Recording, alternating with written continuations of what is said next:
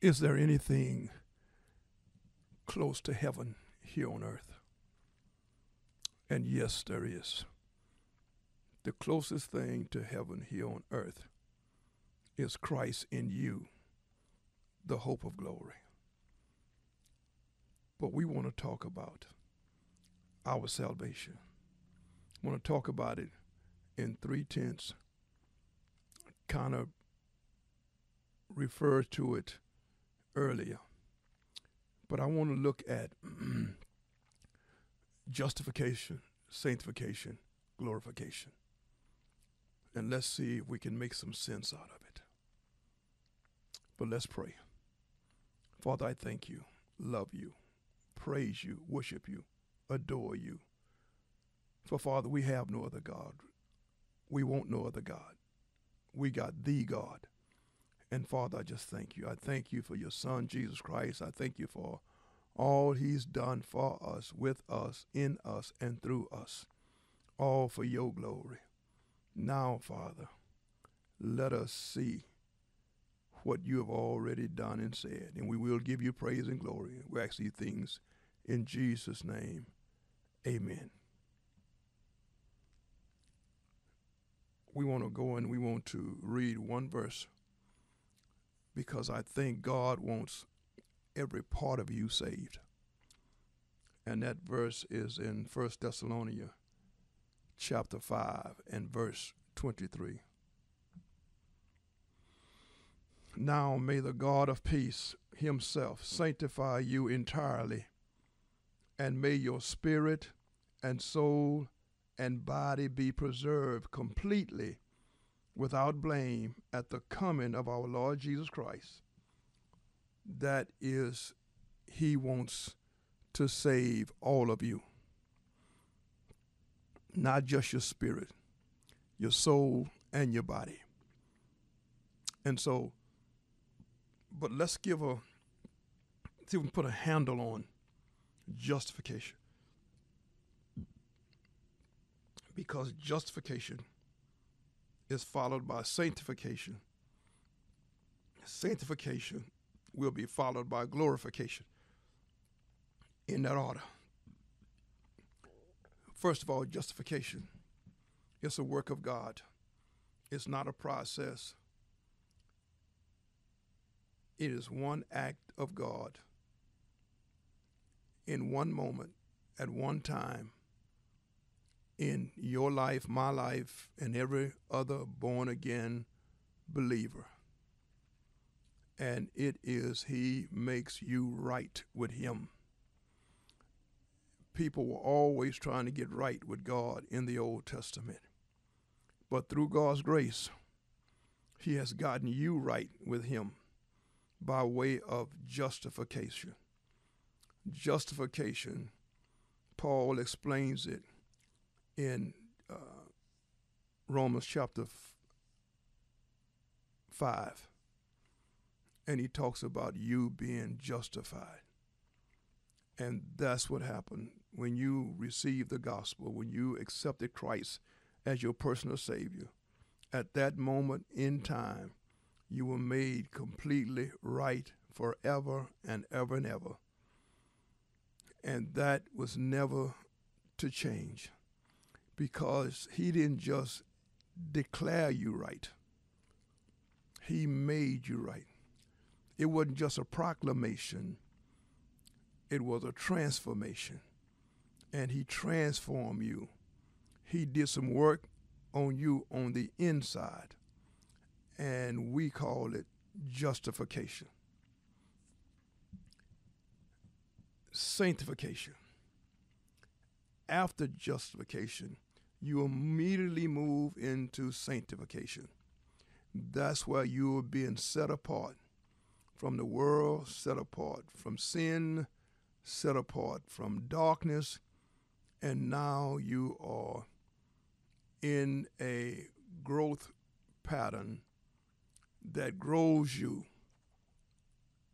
spiritually as you move closer to be transformed into the image of God's Son, Jesus Christ.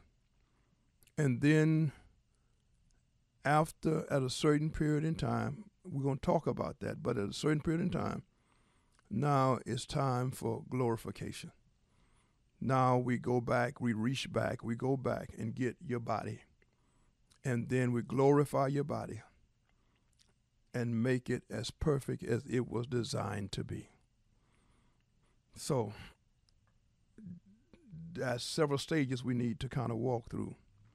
But let's see what happened when in this first stage. I just want to get a closer look because something happened that you need to be aware of. The first thing that happened is you receive life.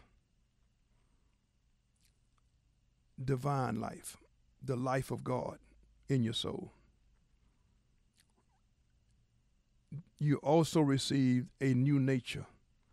The very nature of God now takes up residence in your being. And then he doesn't stop there. He gives you a new heart and a new mind. And in the new heart and a new mind, he goes in and writes his laws, his statutes, his ordinances, his commandments, his precepts, his testimonies, his judgment on your heart and mind.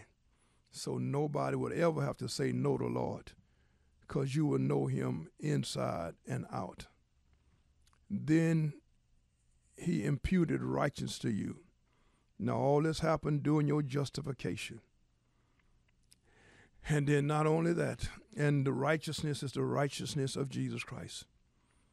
Everything he accomplished here on earth, being in perfect obedience to the Father, he gave to you at the point of your salvation.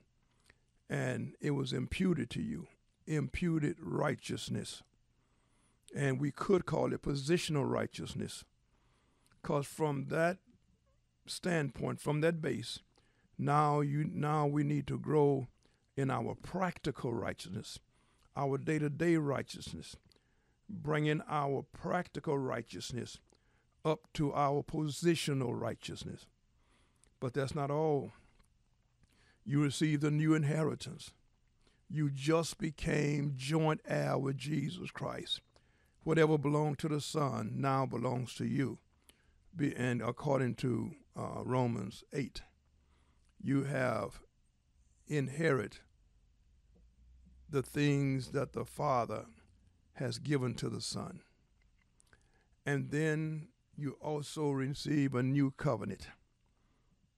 And we'll call that, you were covered in a robe of righteousness, decked with the jewels of holiness.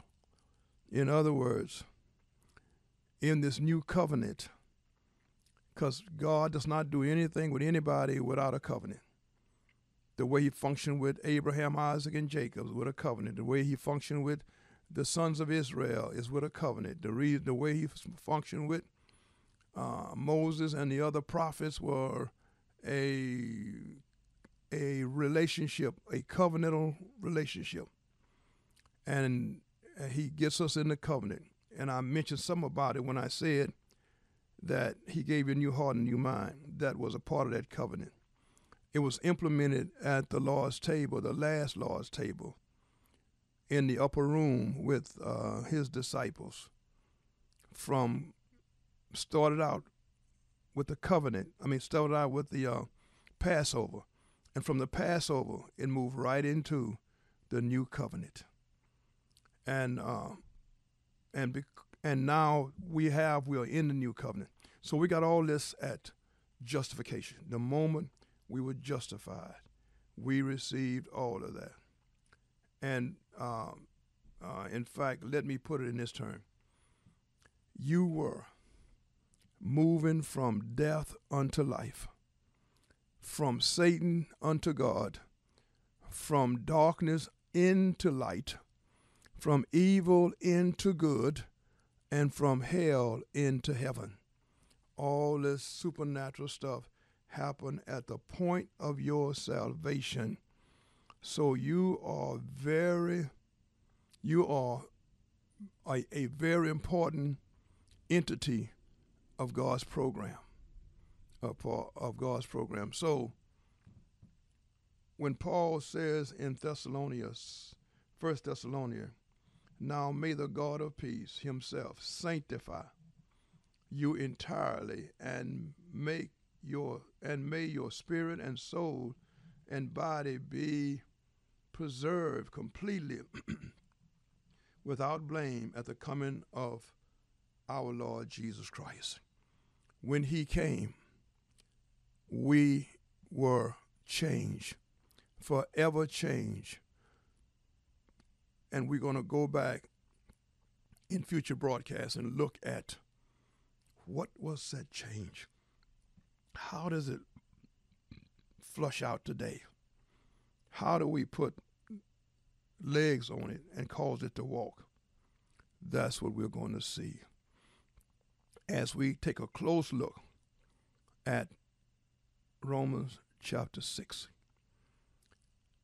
But let's pray. Father, I want to thank you for today.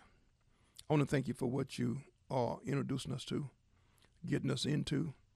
I want to thank you, oh God, because, Father, without justification, without sanctification, and without glorification, Father, we are outside of your kingdom. Bottom line. But I thank you, we are not outside of your kingdom, because we've already experienced these things within our hearts and in our souls, because you love us, and we thank you, and we love you, and we praise you. Now, Father, bless us with more and more revelation,